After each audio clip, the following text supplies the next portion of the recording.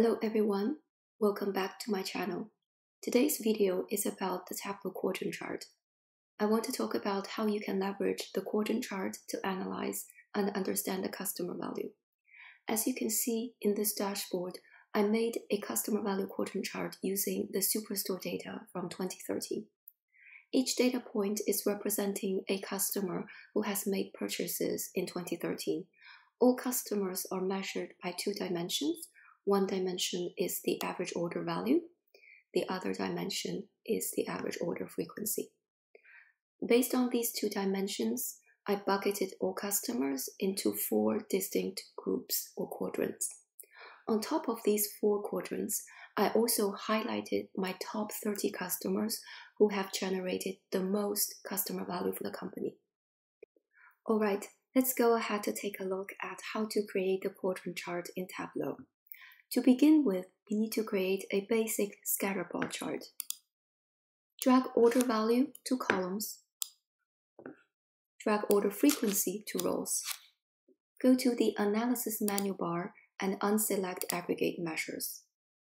Because I want to dynamically change the quadrant based on the cutoff values, I need to create 2 parameters. One parameter is called the order frequency cutoff. The other parameter is called the order value cutoff. Go ahead and edit the parameter. Inside the parameter, I set the data type to be integer and allowable values to be a data range. You need to choose the appropriate min and max values for the range of your cutoff parameter values. Next, you need to create a new calculated field called Quadrant.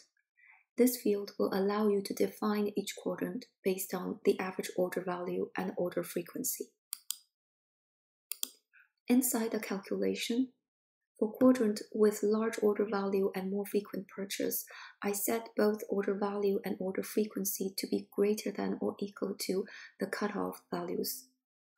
In comparison, for the quadrant with low order value and less frequent purchase, I want the order value and frequency to be less than the cutoff value points. Drag this calculated field to color mark. You may also want to tweak the color assignment and choose the appropriate colors to represent each quadrant. You may also want to adjust the shape of the scatter plot. For example, I want to change the shape from diamond to a hollowed circle. In addition, I want to highlight the top customers who have generated the most value for the company. I need to create a new calculated field called Customer Value. I define customer value as the average order value times the order frequency. Once done, go to Customer Name and right-click, choose to create a set. Go to this set and go to the top pane. Choose View by Field. I set the field to be the customer value field that I just created. Please note that if you want your top customers to be a variable, then you also need to create a parameter so that you can dynamically change this value to show top-end customers you want to highlight. For example, I already created a parameter called top customers, and then in the field, I choose to view by field top customers. To highlight the top-end customers, you need to drag and drop the top customer set to the color mark. You first drop it to the label mark and click the image and switch to color. Drop the same set to the shape mark and then to the size mark. You may want to do additional formatting to the quadrant chart. For example, I want to change the color assignment of the top-end customers. Go to the color mark and select Edit Colors.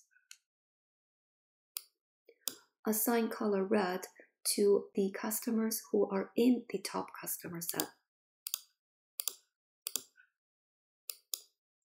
Now you can see the top-end customers are highlighted with a different color and shape.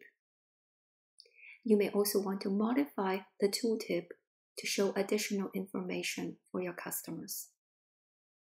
Now we have the customer value quadrant chart. You can also create a customer value dashboard based on this chart. In this dashboard, you can modify the average order value and order frequency to dynamically segment your customer base.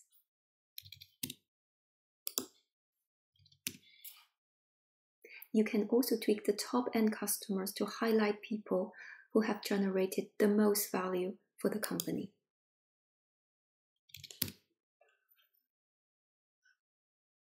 Based on these insights, you can come up with different messaging for customers in a given segment in order to improve their customer value and optimize the return on investment. I hope this video is helpful. Please leave a comment if you have any questions. Thanks for watching and see you next time.